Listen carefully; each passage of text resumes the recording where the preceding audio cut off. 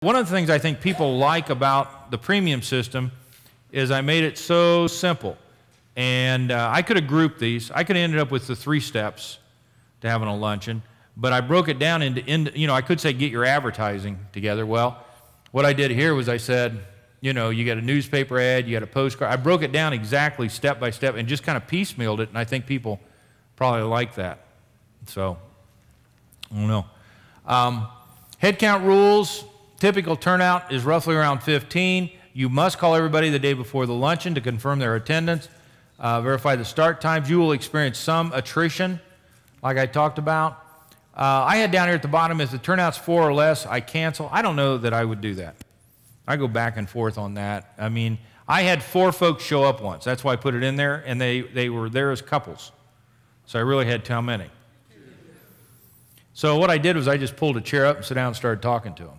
You know, so you have to decide. It's more fun if there's more. Seminar examples, I had some signs set up. I staged the room. I have X number of seats. When you came in here, I had an expectation of how many folks would show up the first day. And the first thing that happened was I had to add some tables in the back. And you guys might not have noticed that unless you were in those chairs, but we added some tables. What I didn't want to do is have you walk in and have this thing be an echo chamber. I could have set chairs all the way to that back table back there, and then you guys have been scattered all over the map, and it wouldn't have been maybe a good boot camp for you because you're all scattered out. I want you up here close where you're paying attention and you're learning, and that's what you came for. And so what you're going to find with your luncheon is the same thing. You don't want them scattered all over the room. They might, another thing that happened, it's a mental thing, they'd look around and say, well, you know, was I the only person that was coming? I mean, where's all these other folks with all these empty chairs, right? Leads to the wrong impression.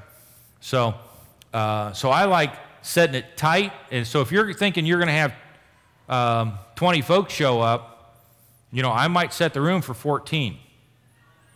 And then have the chairs back over in the corner, and as people walk in, they'll take the empty seats, and once those are filled up, if more people come in, then I start pulling from that stack of chairs. I don't have tables like you have. You're set up in classroom style. I set the luncheon up in theater style, which is no tables, just chairs. I want everybody up close.